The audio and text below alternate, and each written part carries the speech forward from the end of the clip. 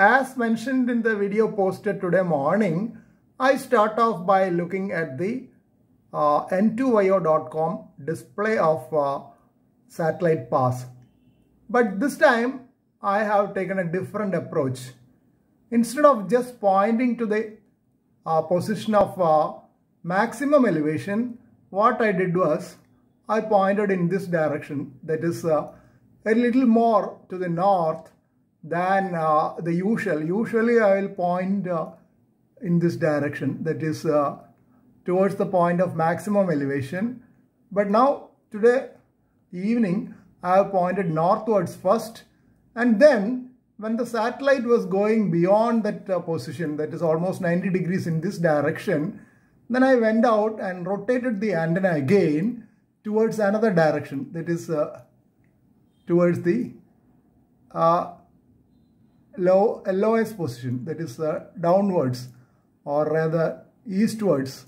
In this direction I pointed an antenna. That is because I wanted to hear stations in this direction from the north, as well as stations from the near the LOS direction.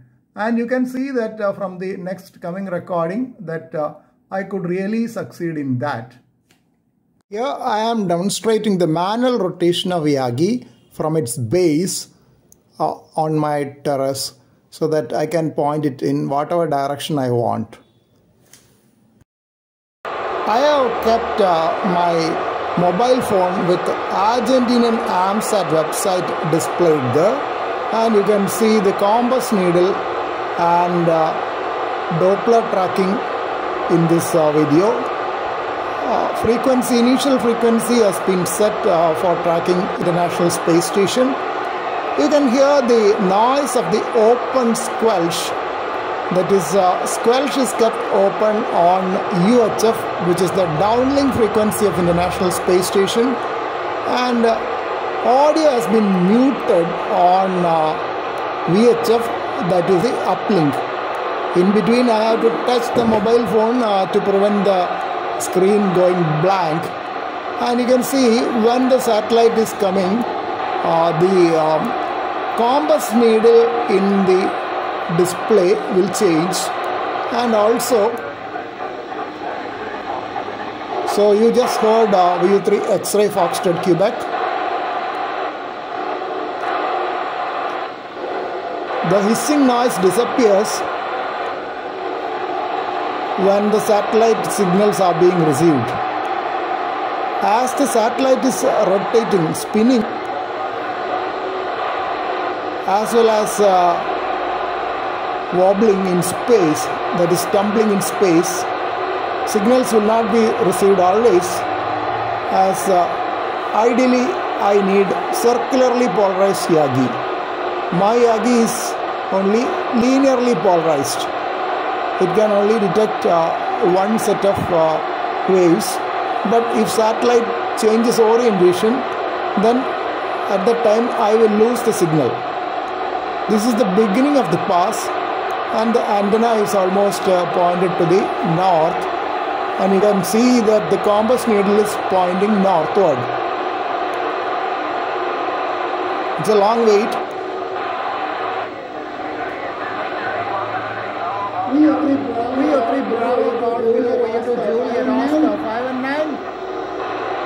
You can see that my call did not reach space station. Otherwise, I would have got a reply. You can see that I am meanwhile changing the frequencies. Doppler changes are being made on my IC2730 dial as well.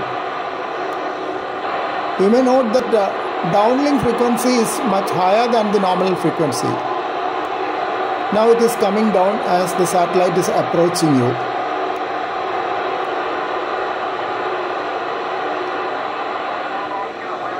So we had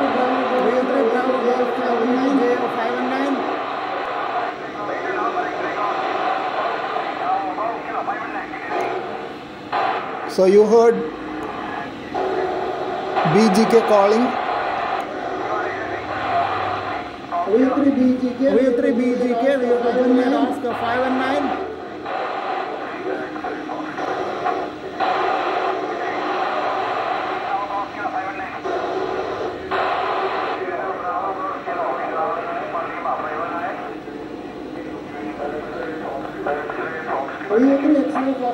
X-ray Foxtrot Quebec, VU2 Juliet Oscar 5 and 9. You can see that I am giving calls in between, but my calls are not reaching there.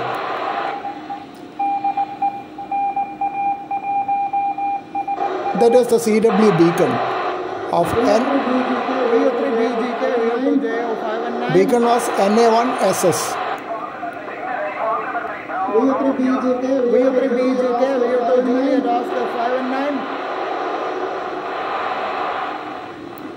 I am still unsuccessful in reaching.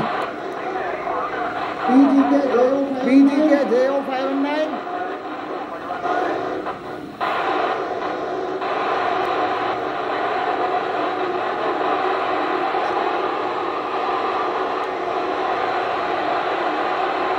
At this point, satellite is almost 90 degrees away from my antenna direction. So I just went outside and turned the antenna. By the time mobile phone had gone, the display became dark. And as the antenna being turned, you can hear the signal soon. Now I am changing the mobile phone to active mode. Now satellite has reached the new position of the antenna, and you can hear the signals much better. And that is a region where there is clearance for my building. In initial position, the clearance is not good. It was very near the water tank.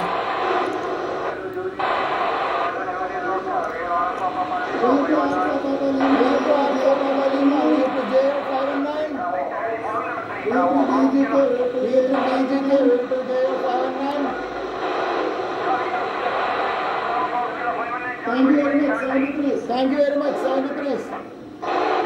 The signal on VHF side is just artifact. On UHF side you can see signal occasionally. The signal, persistent signal on VHF is just noise in my radio in the evening. Audio is muted on VHF side. You have occasionally seen 2-segment display on UHF side.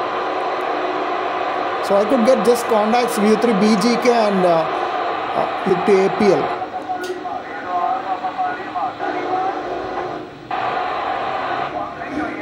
After some time you will hear a Yankee Indonesian station calling VU3 BGK.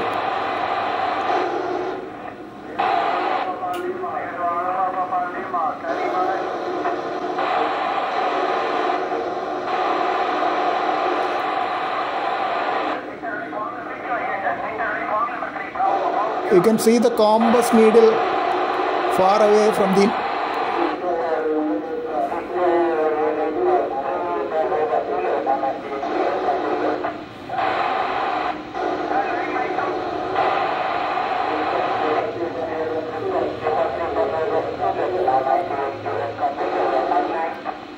Oh, that is a 9 mic 2 station and not a Yankee station.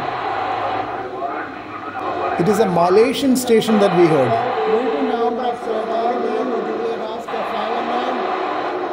Just heard VU2 and XG.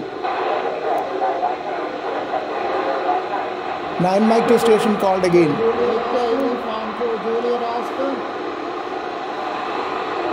But now the pass is at low elevation, my calls are not reaching them.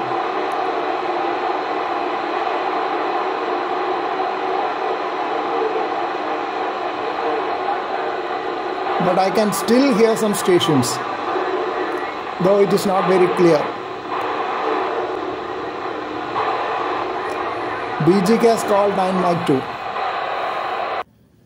So that was an excellent way of demonstrating how I could copy stations right from North India, that is VU3 X-ray Foxtrot Quebec from Gujarat, up to South India, VU2 November X-ray Golf far down than my position southward, and you heard VU3 BGK throughout, VU2 APL from Thrissur was also audible well, and I could hear 9 mic 2 station, that is Malaysian station also at least twice I have heard.